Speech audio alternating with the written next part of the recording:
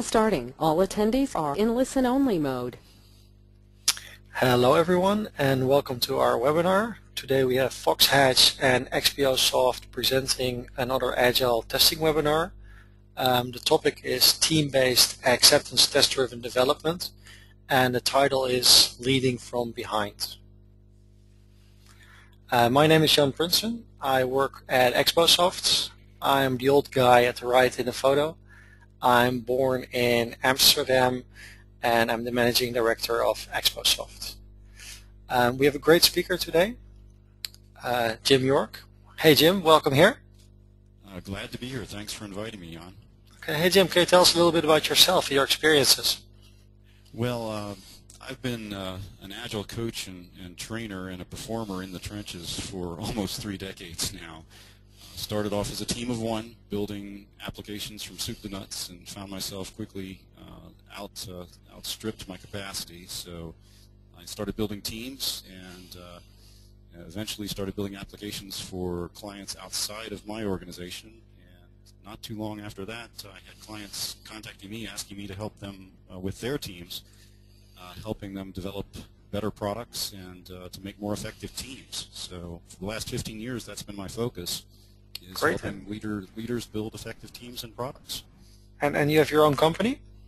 I do. I have a company with my wife, Melissa. It's called FoxHedge, and we're based in Virginia.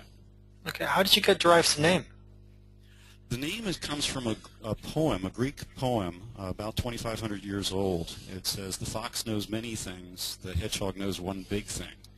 And when we formed our company, we recognized that there were organizations that really were better in the world than anybody else, and they have this characteristic of the hedgehog of intense focus, and because they have this intense focus, they direct all of their energies towards that one thing that they're really good at, and they beat their competition. We also recognized at the same time that sometimes there are fox companies, that are out there as well, and they're opportunistic, and they are very agile. They take advantage of the next thing that's coming. The problem is that if you're just a fox or just a hedgehog, there's some downsides. If you're a hedgehog, sometimes your focus is so intense that you lose sight of relevance in the marketplace, and competitors pass you by because they take advantage of things that you don't see. Foxes are just as bad sometimes. That they chase the next bright shiny object, so they're constantly shifting here, there, never really getting expert at any one particular thing. So what we found is that we work best with companies that have a balance of fox and hedgehog, this opportunistic kind of agile thing, as well as an intense focus on the product and service that they create for their customers. Great. They look pretty snug together in your logo. Yeah, we created kind of a yin-yang, and you'd have to meet Melissa and me to figure out which one of us is the fox and which is the hedgehog. Okay, we'll leave that to guessing till after the webinar. That's right. Okay, I work for XBOSoft. We are QA and testing companies. We're founded in 2006, and we help companies improve their quality processes and help them with test execution. We have offices in the US and in Europe, Amsterdam, where I'm from and I am located. Before we get started, I'd like to notify you of our next Agile webinar. It's going to be a very interesting one. We got the two sisters, the Cheney sisters. One of them has a big career in government, procurement. The other one has a QA career. And they decided to combine their knowledge and expertise in a webinar on how to best work with outsourced Agile testing teams. This webinar is next month, and I'll be sending you a link shortly via the chat box. Hope to see you there. Before I'll give the word to Jim, a few words on housekeeping. Everyone except Jim and me is muted, but we do encourage you to ask questions. Please use the GoToMeeting or GoToWebinar panel on the right hand of your screen. Type them throughout the webinar. I'll respond. If it's appropriate, I'll try to fit them in during the webinar, and if not, we have a separate Q&A session at the end of the webinar. And tomorrow you'll get an email, and there in the email you'll find information where you can find a recording of the webinar. Jim, Well, why don't you before tell? we get, Oh, yeah, sorry. go Ahead. ahead. Go ahead. No, I was just curious. I want to give the word to you to get started. Okay. All right. So before we start talking about Agile, where I want to start is kind of looking at why a sequential approach that pushes testing off to the end is bad for quality and bad for people. When I started as a developer, analyst, tester, again, I was a team of one. I didn't have any methodology that I was taught. So I just did what I thought made sense, which was just to get product out the door into customers' hands and have lots of conversations with them, make sure that I was building what they wanted. Lots of conversation going back throughout the whole time that I was developing. And I worked in really tight development cycles. So I would literally be giving the customer something almost every day so that they would have an incremental improvement to the product that they were using.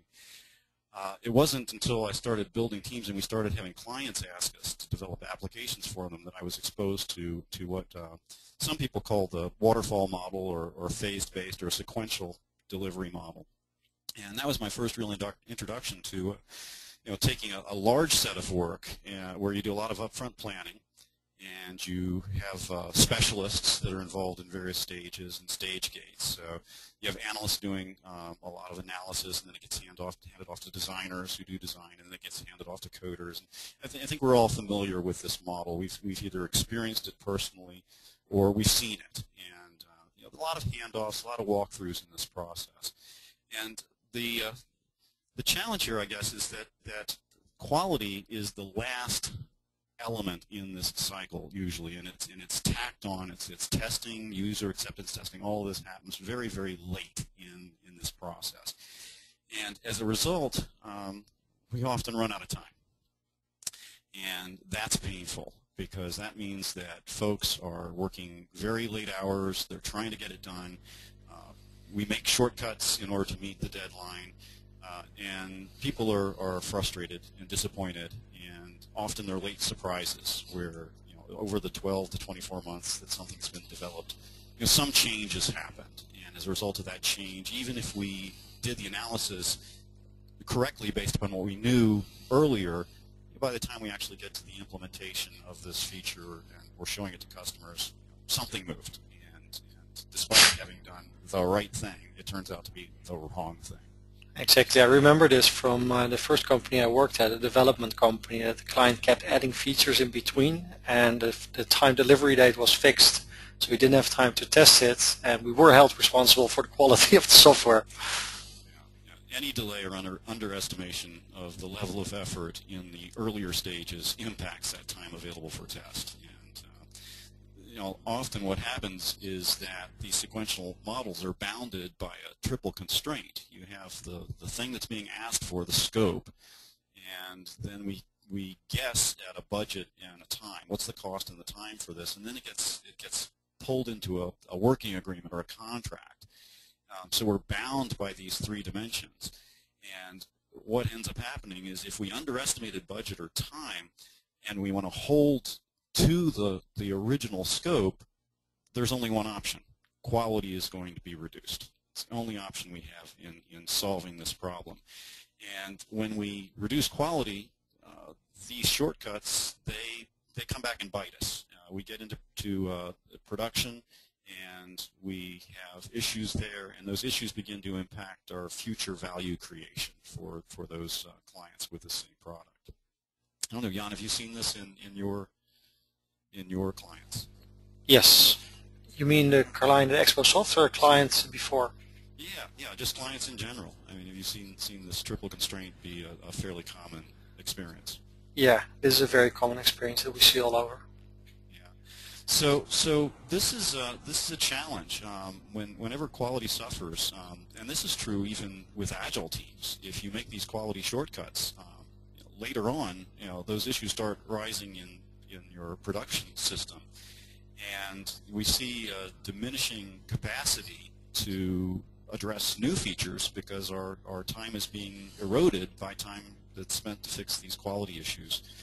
So if you look at the value that is created by a team, they're delivering all of this quality, and then it hits production, and we thought it was good, but it wasn't so good. So the new time that we have available going forward, we slowly are spending more and more time dealing with production issues, and if we don't resolve these issues while we're continuing to build new features, each new feature adds a more quality debt because there are things that are leaking out into production, and over time this causes our teams to slowly degrade, or our systems to degrade, to the point at which the amount of time that it takes to keep our systems alive consumes all of the team's capacity. So at that point, I think of a system in production as having become ossified. It's so brittle, everyone's afraid to touch it. If we do in fact touch it, we break something else, and we're really decaying at this point. The team has no more time for new things, and even the system itself that we built, we can no longer keep at its original state. It's beginning to lose what it had when we started. So we're in the negative value creation at this point. Not only are we not able to add new features, but the system that we're supporting is slowly disintegrating in our hands. Again, this is a classic legacy system, and many of us find ourselves who've been in this for a while that we see systems that were out there, and now we're in the process of replacing them with something new. So big challenge. And again, Agile teams face this as well. It's very important to find a way to address these quality issues and ensure that you're delivering quality within your process instead of trying to tack it on at the end. Do you find it easier to address these issues working in an Agile process? I do find it easier in some respects, and not that it is easy, but I do think that there's some Agile techniques or practices that make solving this problem easier. At the end of the day, the problem still has to be solved by people. There's no magic fairy dust you can go out and buy that will enable you to sprinkle some on the team and this problem is solved. Quality is a tough issue to tackle, but there are Agile practices that help. One of the most popular Agile frameworks that is out there is called Scrum. And Scrum is probably a barely sufficient framework or skeleton that wraps itself around your existing process. And it brings some techniques that you can apply to solve this problem. So I'd like to talk a little bit about how we might approach solving this problem using Scrum. So before we get into what Scrum is, it would probably be a good idea to level set what some of the terminology is that we have, so we can talk about this. So first, Scrum is a team-based framework. It doesn't make much sense if you're not working within a team. You need to have a group of people who are trying to work together, collaborate together within this framework. And that team is not just any team. It's a team that is put together to solve a complex problem or produce a new product that has not been created before, or to enhance a product in a direction that we just don't know because we've not been here before. We haven't done this particular enhancement before. So it's creative work that this team is involved in. And Scrum turns out to be a very effective framework for managing the work and the decisioning around that creation of that product or service. So in Scrum, we work in short time boxes. We call these, in Agile, generically we call these iterations, but in Scrum we use a specific term. It's called a sprint. It's a very intense time box in which the team is collaborating to create a piece of functionality that works for a customer. They need to accomplish all that within the time box.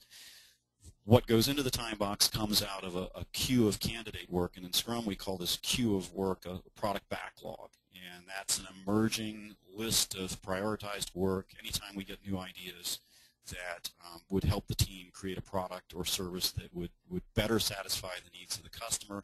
That new information is embraced, it's analyzed, it's assimilated into the product backlog. If it's very valuable stuff, it finds its way toward the top. It's going to pop off in the team's going to take that into one of their soon-to-come sprints. If it's an idea that's not so valuable, not so important, it always tends to stay kind of towards the bottom of the backlog. The person who's responsible in Scrum for ensuring that the product backlog is in the right order, meaning the highest value stuff's at the top, that individual in Scrum, we call them a product owner. They represent the stakeholders. They're financially responsible for the investment in the team's capacity to create a product. So they're handling the budget and justifying the budget. They own the business case, and they are ultimately the one who is accepting features as the customer's representative. So they're looking to build the best possible systems they can, and their chief tool is this product backlog, the queue of work for the team. So if you look at the Scrum delivery cycle, it's a very simple cycle.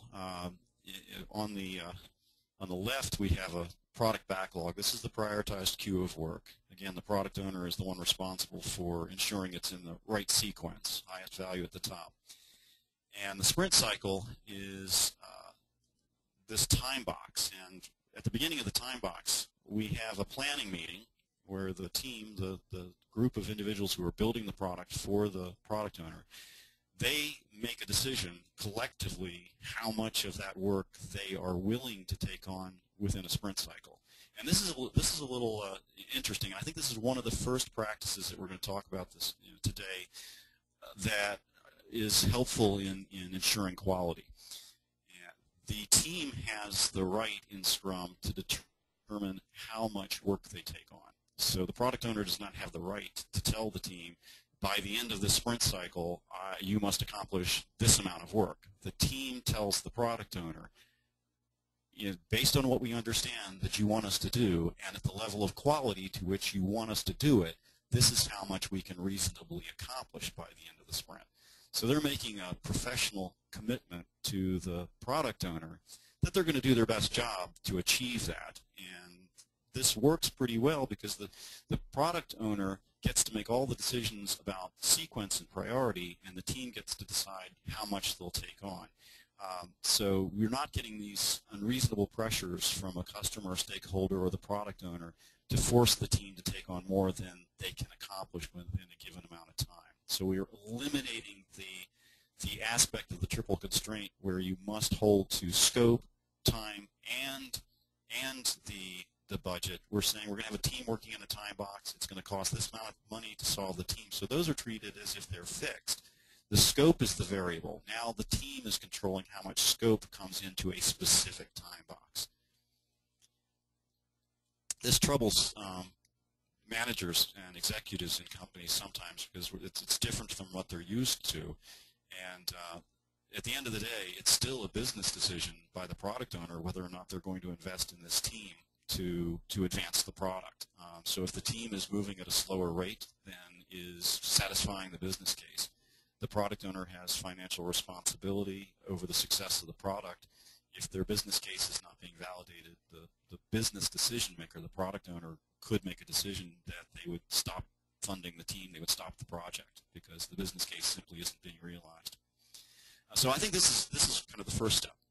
Let the team pull work in to match their capacity to create quality work for the product owner. So we eliminate those pressures in Scrum. The cycle that the team is working in, a sprint cycle typically is a 1 to 4 week cycle, and this is the period of time that the team is building out the product. They're engaging with the product owner in the sprint to get clarification around the items that have come into the sprint. And every day the team has a synchronization meeting called a daily Scrum. It's a short 15-minute meeting. Each team member is telling the other team members what they've been doing in the last 24 hours, how they've been helping the team advance towards achieving their commitment in that sprint. So everybody gets to speak in that meeting that's on the team so that they understand where they are, and it helps them replan and adjust if they find that they need to make an adjustment to meet their commitment. And the goal, of course, at the end of the sprint is to have stuff that works. So that's our exit. At the end, we have a review meeting of the features that we built. We invite stakeholders. They come in, take a look at the product, give the product owner feedback, what they like, what they don't like, what they think might be good going forward. And the team has a separate meeting after the review where they talk about their process. They have a retrospective and they discuss ways in which they might improve their process so that it's more efficient and effective for the building of the product. So that is the Scrum delivery cycle. As I said, it's a very, very simple cycle. It's bare bones. It does not include answers to how you actually build a product. That's left up to the organization and the team to figure out all the details of their actual delivery process. This is simply a skeleton onto which other practices would be placed. So there are a couple things in here. The first one I mentioned was the sprint backlog, the team being able to throttle how much work comes into the team. Another thing that helps with the quality is that at the end of the sprint we have to show working features. So we are going to show something that works according to the quality standards that were established by the product owner prior to the team committing to taking that work on in the sprint. So there's an inspection there of whether or not we've hit that quality target and whether we've met the functional needs of the product owner in the feature that was built. So we get very rapid feedback if quality is not what it needs to be. And if the quality is not what it needs to be, the feature is either rejected or the feature is considered as a new product backlog item, and there's clarification around what quality should be for that item, and it gets fed into the team in some future sprint, depending upon what its priority is. We always expect that priorities may shift, so it doesn't automatically go into the next sprint. It may be something that we're going to hold off and then we'll do sometime later. So that's the delivery cycle. In order to make this work, we have to really understand what quality is. So one of the basic assumptions in Agile is that we're going to have to find out what quality means from our customer. And in order to do that effectively, our customer needs to have interest in the work that we're doing. So we're making an assumption that the customer wants what we're working on and that they want it urgently, and that they're going to be willing to spend the time with the team to help the team understand what quality is in their eyes. How do you do that, Jim? Do you sometimes formally define quality, or do you have like working sessions in that? Or I like to formally define quality, and we do it really just enough, just in time. So this product backlog is an emerging set of needs from the customer. So as a need becomes important and valuable, it starts to bubble up to the top of the product backlog. So if you look at the queue of the work, the product backlog queue, you could apply a simple Pareto analysis on it and realize very quickly that 80% of the value in that set of work is contained in the top 20% of the level of effort. So the things up there are worth a lot. And because they're worth a lot, we have customers that are willing to engage with us in the process of building the feature to help give us that information about what it is that they want and at what level of quality. So it's not as if we're trying to understand the quality characteristics of the entire queue.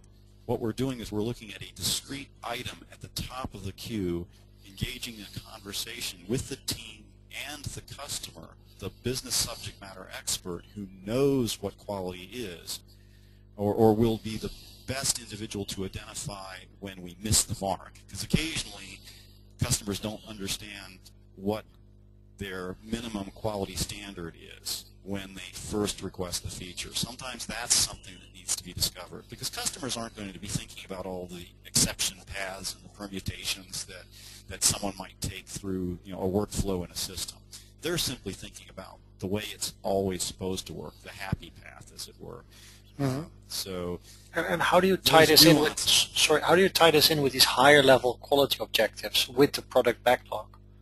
So if we're talking about higher level product or quality objectives from the aspect of the brand or kind of the nature of the product that we're creating, that is something that is owned by the product owner in Scrum. So the product owner would have conversations with business owners, the key stakeholders in the product itself to understand, are we building a super high quality product, or are we building something that is of lower quality?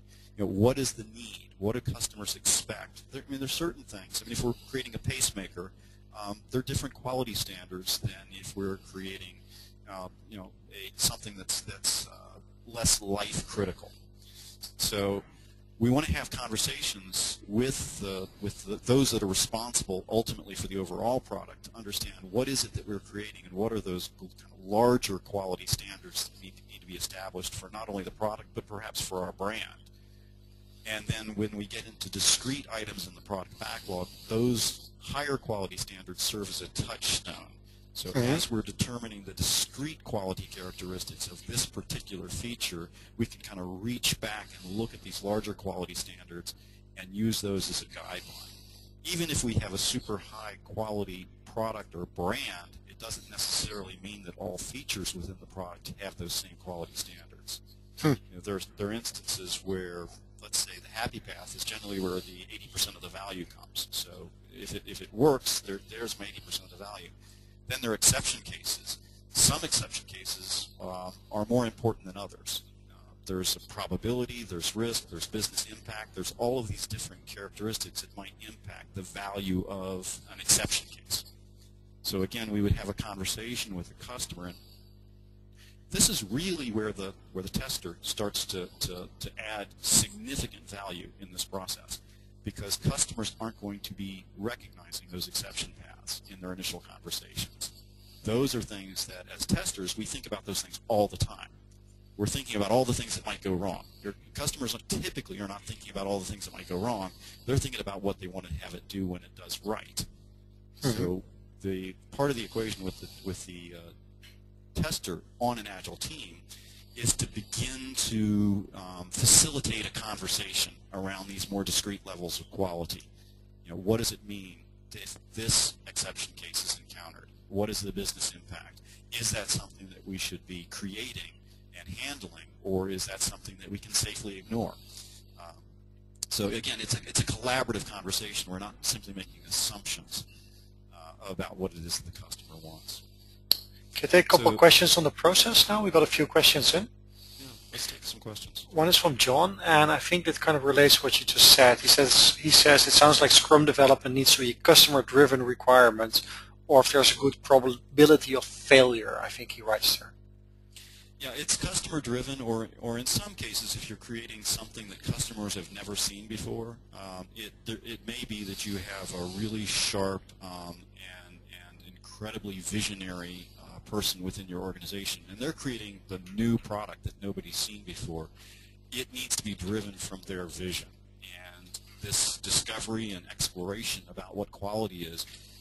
One of the advantages of Agile is since we don't have answers to those questions when we begin, the very quick and often delivery that happens because of these rapid delivery cycles, it affords us the opportunity of getting that product in front of real customers so that we can get their reaction to this.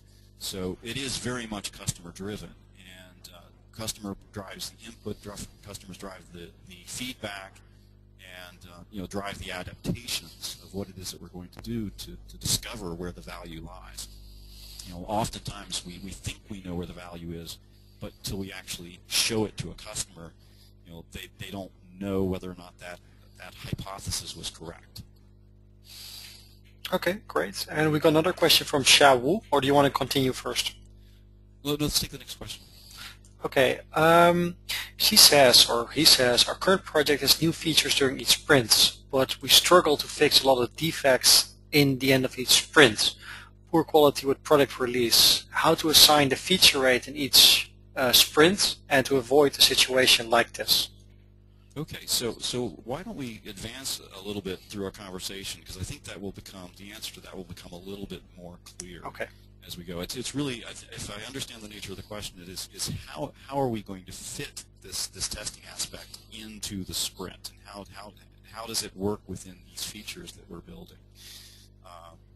So if we look at what happens when we put this Scrum framework in place, that fast, frequent delivery means that we have to fit everything into a cycle. So there are no separate cycles. There's no cycle where we do a lot of analysis and design, and then another cycle in which we take that analysis and design and then build, and then another cycle where we do test. That's back to the sequential model. What Agile forces us to do is to do all of that activity within the sprint. So the same thing, as the questioner pointed out, the same thing is true in an agile cycle as in a sequential model, is you still have the same problem that you're trying to solve. You're simply trying to solve it in a shorter time frame. Now all of a sudden there's a deadline that's looming, and it's not 9 months from now. It's happening in the next 2 weeks.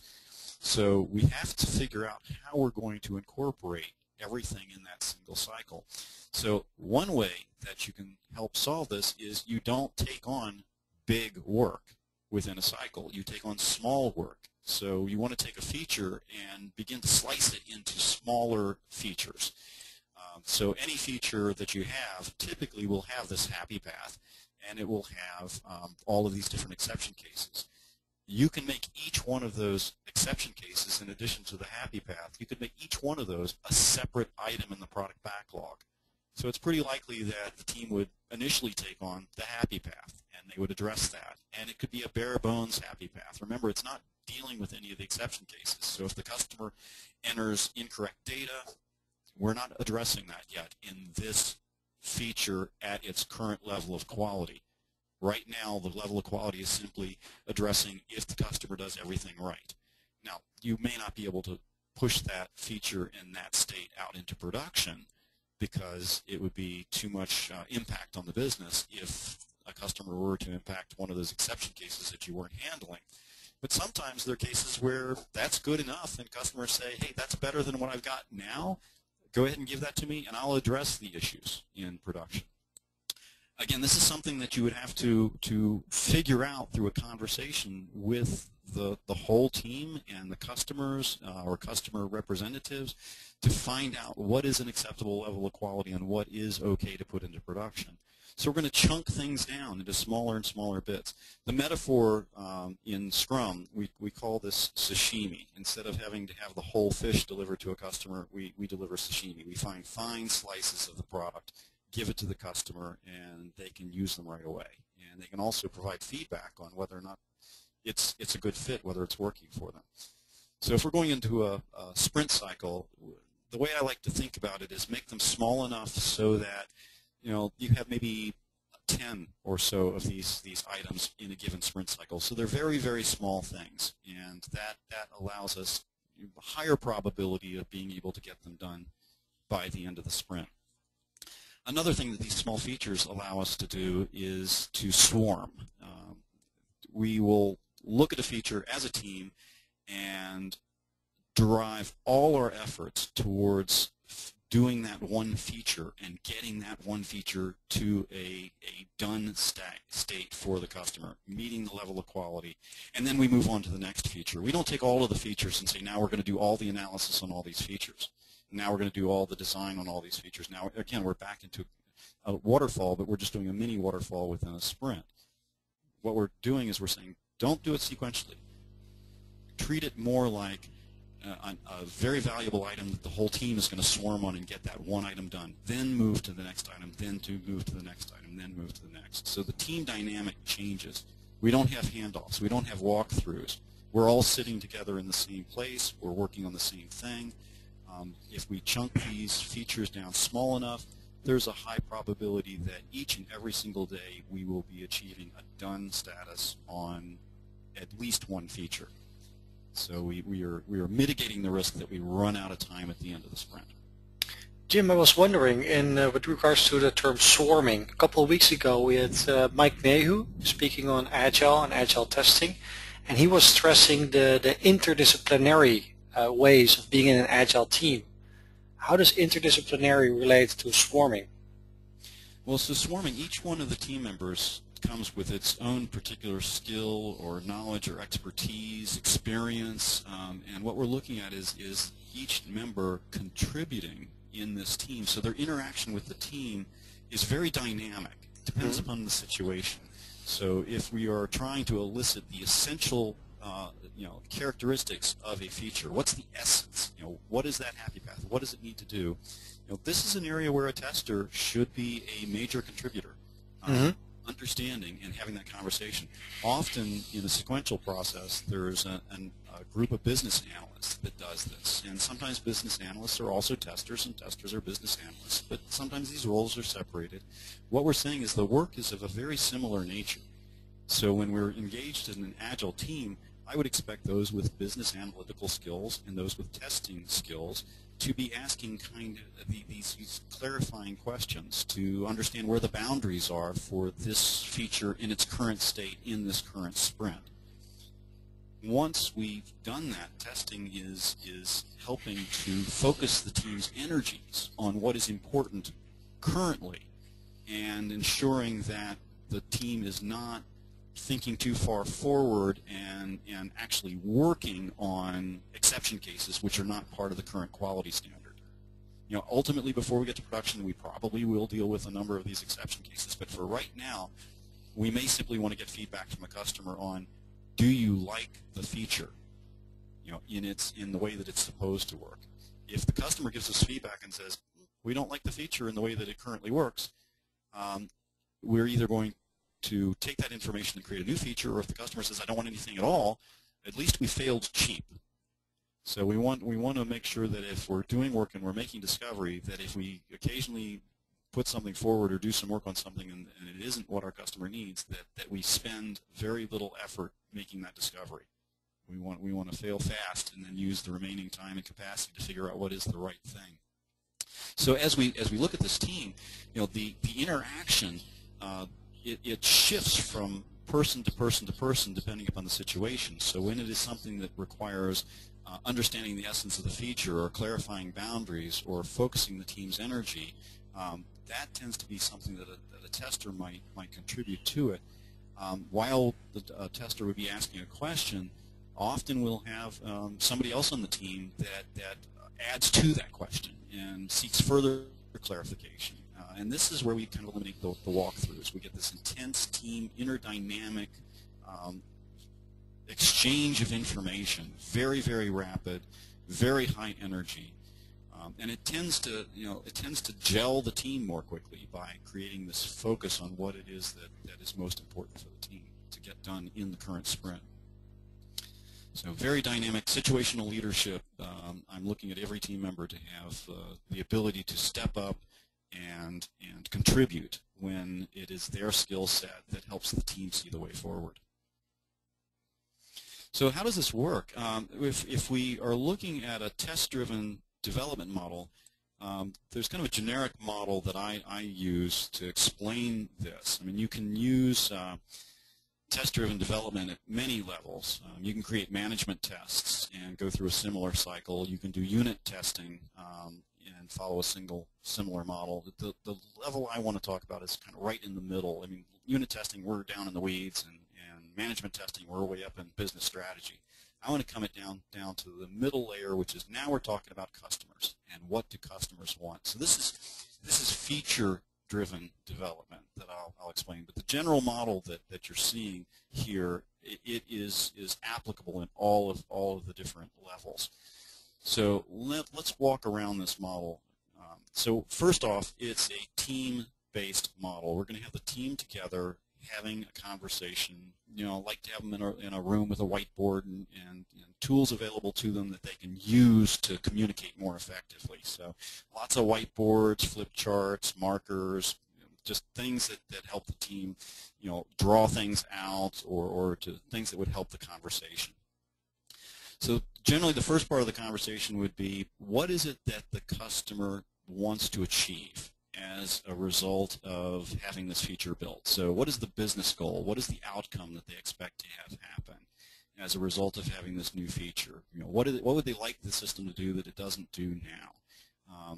And that outcome that they're looking for tends to drive, well, what is the need? What is the requirement? What is it you'd like us to actually build? So that establishes a goal, and we want to have some conversations around what is success criteria. So this is part of the conversation of listing the essence of the feature. So once we understand what the results are and what the requirements and the success criteria, then we create a test or a series of tests that are going to be used to validate that we have in fact achieved the need that was defined in the earlier step. So this is test first. We are going to drive all of our design, all of our coding, all of our documentation. Any work that's done by the team is going to be driven off of, is there a test that this work helps us pass? Any work that's done that is not driven by a test is potentially waste. So this is creating focus for the team to work on things to pass the test. I mean, in school they would call this cheating. It's knowing what's on the test before we take the test. In business, it just makes sense. Create a set of tests that clearly cover the things that the system needs to do, and then ensure that the work is done to pass those tests. Once we've done the work, we test the feature to see whether or not it passes. If it doesn't pass, we're not done. We have to keep working until we can get it passing according to those tests. Once it is done, we have a feedback cycle that goes back into the desired results. And we assess whether or not there were any discoveries that were made along the way that might have impacted whether or not we think that that's the right thing to do. So let me give an example. Let's say we were doing a check writing application. We were getting everybody in the company is getting paid as a result of this new feature that we're creating, or check writing. So the desired result is that we've got 10,000 employees and we want them all paid. And somebody raises their hand and says, hey, what about this? And we look over, and there's the tester. And the tester says, there are a lot of exception cases you have to be aware of. You know, occasionally people work overtime. Occasionally people work fewer than the expected number of hours. What would you like us to do with these exception cases? And we talk about it, and we realize, wow, to do all of those exception cases, we couldn't possibly get all of those things done in a sprint, in a short time box. So let's chunk this down and let's do just the happy path on this round, and we'll see what happens. See what happens with those checks, which are too many hours, too few hours, or whatever other things might pop up. So we write a test that says we want all 10,000 workers to be paid. We want to ensure that the system does not crash. If there are any exception cases, we want to capture those in a bucket of some sort so we can take a look at them to see how we might handle those. So we simply want the system to run against the 10,000, get the people paid who we want to have, who can be paid along a happy path, and put the ones that can't be paid off in a bucket, and we'll deal with those manually. So we have those tests, we do the work, we test it. We run all 10,000 employees through the check-paying algorithm, and we find out that, say, 9,970 people get paid. They were the ones that went by the happy path. 30 people didn't get paid. We look at the bucket that caught the exceptions. That was part of our acceptance criteria. We had to have a bucket. We had to be able to look at this thing and determine what's going on. We find out that 25 of them fall into 5 different kinds of exception cases, and we have manual workarounds. We can handle that. We look at the rest of them. No, there are 5 in here. Not sure. Those are, you know, oh wow, those are the execs in the company. We ran out of space on the line for the zeros in the paycheck. Whoops. What are we going to do? Do we not pay the executives? Do we write another product backlog item that addresses this discovery? That's part of the process, is to elicit this new discovery. We're not going to hold the team accountable for not accommodating that particular type of paycheck because it was not part of the test. So when we do this, we're not thinking of these things as being bugs. They're undesirable behaviors. They're things that we probably need to correct before we go into production. But we're not going to blame the team and hold them accountable in a sprint cycle for work that could not possibly have been identified in advance or may have explicitly been excluded.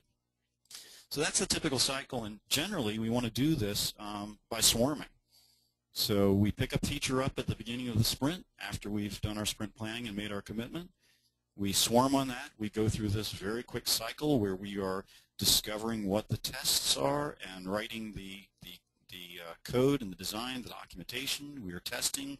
We're determining whether or not we achieve the desired result, and if it's passing the test, that feature is done for this sprint.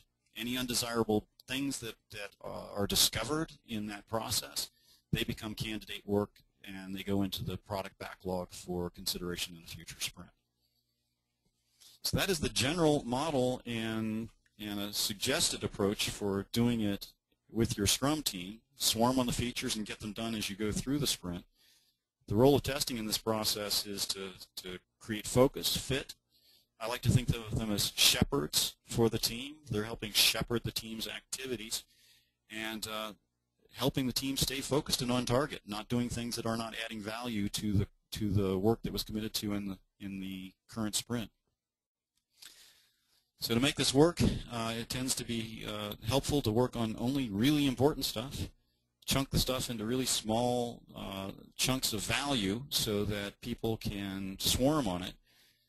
Don't starve the team for anything that they need to get the work done. You know, one of the things I often find with working with new Agile teams is that they don't have adequate testing environments. You know, they've got a shared testing environment with other teams. We want to find your own testing environment where you are not constrained by waiting for your time slot, because this is happening so fast, so quickly, and so often that you cannot anticipate scheduling for a testing environment. You want to get something that is dedicated just to you.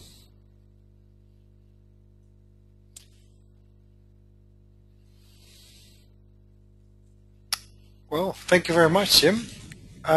Everyone in the audience, if you have any questions, please ask them. Jim, we got a couple of questions on metrics. So let's have one of them. Well, just like Aparna, for instance, he or she asked for test tracking metrics in Agile testing. Okay, so Aparna, it's a great question. The testing in Agile is often driven off of a different set of metrics than we might have in a traditional approach. One of the things that we find that kind of drives a lot of the collection of metrics are trying to solve specific problems, and Agile, in some cases, either eliminates the problem or it shifts the problem in such a way that we need to collect a different kind of metric. So for example, often we have a development team that does work, and when they're done, the resulting product gets pushed into a production environment, and then we're in an operations and maintenance phase. And while we're in operations and maintenance, we're capturing defects in production. And those defects in productions don't necessarily get fed back to the original team that did the initial work on the product. So we end up getting two queues of work. We get a queue of work for new feature development or enhancements going forward on this product. Occasionally we spin up a new project, and we're capturing priorities there. And we have a different bug tracking system that's capturing defects in production, and understanding what the priorities are between these two systems can be sometimes obscured. So Agile solves that, Scrum specifically solves that by having a single queue of work for the team, and it's one team. So anytime we discover a defect in production, that is not tracked in a separate bug tracking system.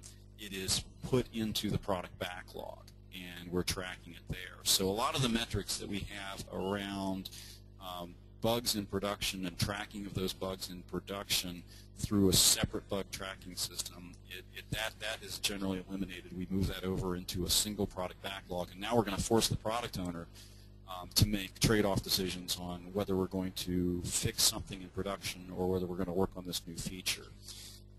In some cases, I mean, it's in Agile we call this eating your own dog food. If you're the product owner that made the quality decision to put something into production that generates issues in the future, you are going to be the one that's going to have to decide how you're going to use your team's capacity in the future, whether you're going to address that issue that you created or whether you're going to focus your energies on that neat new feature that one of your key stakeholders is asking for. So it tends to drive the quality back home. So one of the things that we're looking at from a quality metric perspective often is defects that occur in production that were not part of our tests. So we want to be highly disciplined. If we have a test and it isn't passed, we're not going to let that go into production. We're going to ensure that it passes the quality standards. So we're not going to have these bugs in production, we're going to have defects that are in production that were explicitly decided that those were okay.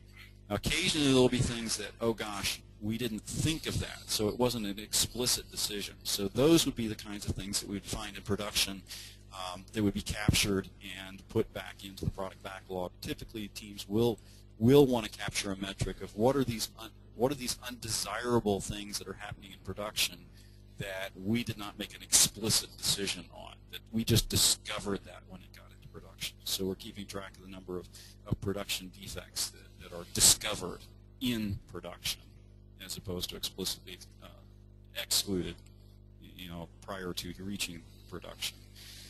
So it eliminates a lot of the finger pointing that we find in a lot of organizations where bugs are treated as if they're a really bad thing and we shouldn't have those. In Agile, we're saying if you have determined a test that identifies what it should do and it passes that test, we're not going to call these undesirable behaviors that we didn't test for bugs. We're going to call them potential new features. And we're going to look the correction of it, a potential new feature. So we're not going to we're trying to foster collaboration, not finger pointing. That's one of the chief things that we're looking at typically from a quality metric. I mean, there are other things that we look at as well.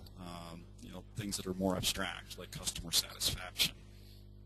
But a lot of the things that we're tracking during the sprint, the bug tracking, oh gosh, it got handed off to testing, and now testing is looking at it, and we're finding all these things that the coders did wrong, or the designers didn't think about, or the analysts should have thought about. Instead, it's a team collaborative environment. If the tester points out, hey, what about this? The team looks at it and goes, okay, let's, is that something that's on a test? Is that something that we should cover? If it is, then we're going to cover it. We're simply not done at the end of the sprint. We don't need to capture any metrics other than the fact that we didn't complete that feature. If we didn't complete that feature, we have unhappy stakeholders, we have unhappy product owner, and we have to deal with that new information in the next sprint. Hopefully we'll do a better job. So it becomes an incremental learning model, team-based and less finger-pointing. Good point. I got a question from Joe, and I know this is a question that a lot of testing teams have. And his question is, how do you handle regression testing in this model? So regression testing is a tough issue. It takes a very mature Agile team to be able to fit regression testing into any system that's been in development for a while. It's quite easy in your first sprint. And you're working greenfield. You have a brand new application. Mm-hmm. So the only thing in the product backlog are new features. You don't have an existing system. So you build out a handful of features in that first sprint. You create tests for them. If you do those tests manually, you find out very quickly when you get into the second sprint, one of the qualifications of being done at the end of the sprint is that we not only have built these new features, but we haven't broken anything that was in existence, working before. So if we were doing manual testing, all of a sudden we find in the second sprint, not only must we test these new features, but we also must test the features that we built in the last sprint. And very quickly the team starts running out of capacity to create new features because the whole sprint duration is being spent doing manual testing.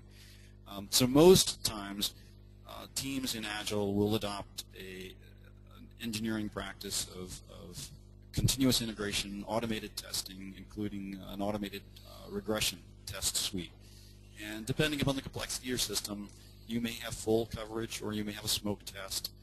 It depends upon, in many ways, the size and complexity of the system that you're creating and your risk profile. You may be working in a system where it's extremely risky not to do a full regression test all the time.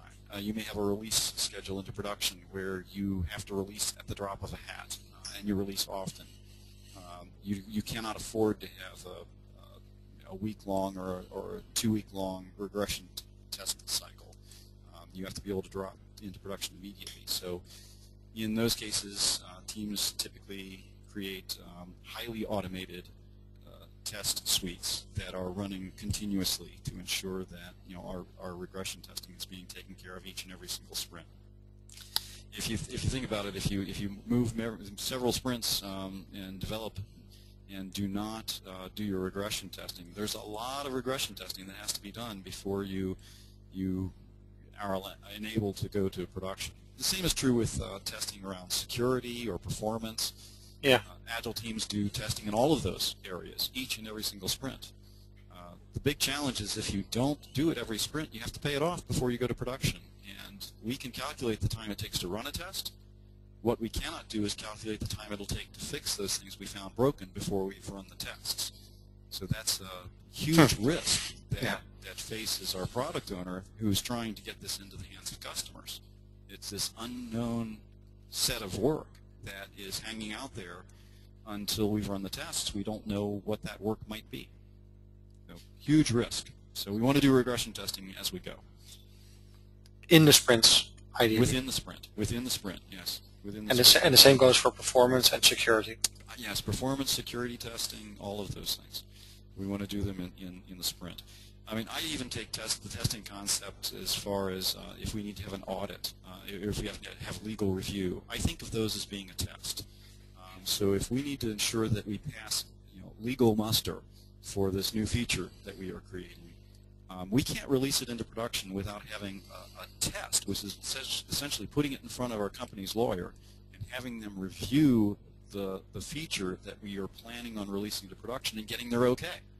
If we get their no, and they come back and say, no, you can't do this, we know we have more work to do before we can get that feature in production. So that's all. It all adds up to risk. Any deferred risk or deferred testing is risk, and we're trying to reduce risk and pay as we go. If you don't pay as you go, you can't be agile. Agile, you want to be able to pivot at any point and set off in a new direction. Anytime that you've left undone work, you have to complete that work or abandon it. Abandoning it is it's pure waste. If it never gets into the hands of customers, we can't realize the value from all of the hard work that the team has done to create that feature in the first place.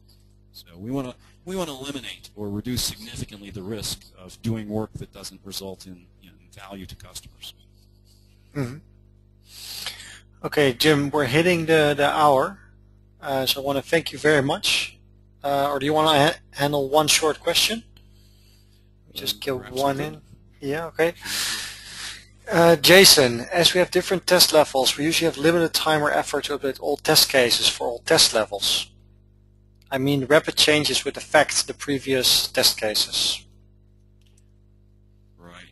So this is one of the things that swarming on an individual feature can help with, because you are having very rapid discovery on something very small, and you can take corrective action and apply that learning very quickly within the sprint on that feature. Here's where it gets a little slippery. If it is a minor nuance to the story that you need to capture through a minor test that requires minor work, you can do that within the current sprint on the current story within the team's current commitment. If that discovery results in the feature blowing up into something new that nobody anticipated, that should go back into the product backlog. There should be a conversation with the product owner, helping them understand what this new discovery means, what a new feature would look like in the product backlog that would incorporate this discovery, and the product owner can take that information back and queue it up for a future sprint. Okay. So identify your tests up front. It'll help keep you out of this problem. Any new discoveries that tell you that you need to have new tests, those are new product backlog candidate items. Thank you very much. The church bells are ringing here. There's some questions we didn't cover. I'll try to get back to you guys via email, or if Jim responds via email afterwards. I want to thank the audience for joining, and Jim, I want to thank you very much. It was very interesting, and we all learned a lot. Yes, and again, Jan, thanks for having me today. Okay, have a great day, everyone, and hope to see you at some of our next webinars. Bye-bye.